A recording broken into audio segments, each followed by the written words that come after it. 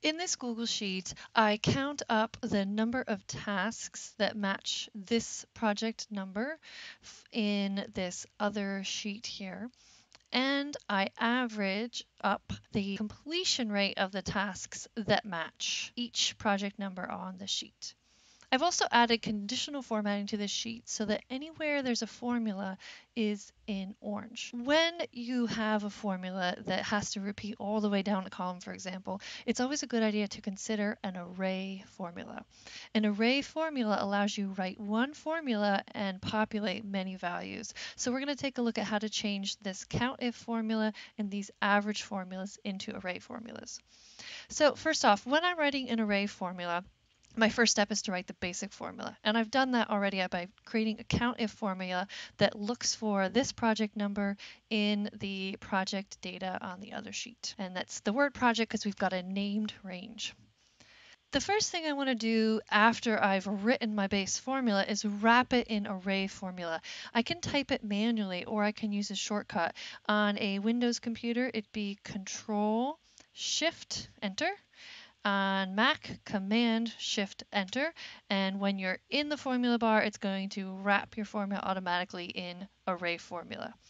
Now, the final step to make this array formula work is to expand my range. So in other words, I want to look at the range of project for all of the rows, but the row that I want to expand out is A3. I want to look at all of these down here and populate the total number of tasks for all the projects all the way down. So I'm going to expand A3 to include all of the rest of column A.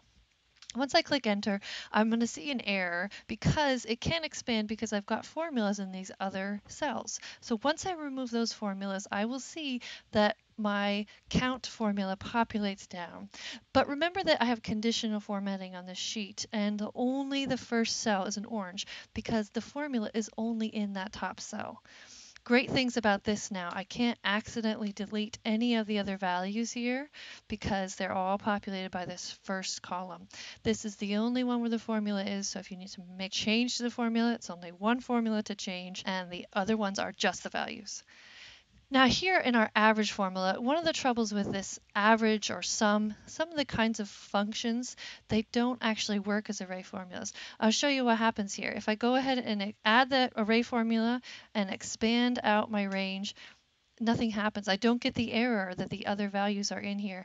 And that's because Arrayformula does not work with the sum, SUMIF, averageif. It doesn't work with those formulas. So we're going to have to do our formula manually. And I've done that already here, where I sum up all of the projects that match this, sum up the percent for them, and then divide by the number of times this number shows up. So we're doing a manual sum and count to get an average. If we want to turn this into array formula, we've started with our base formula.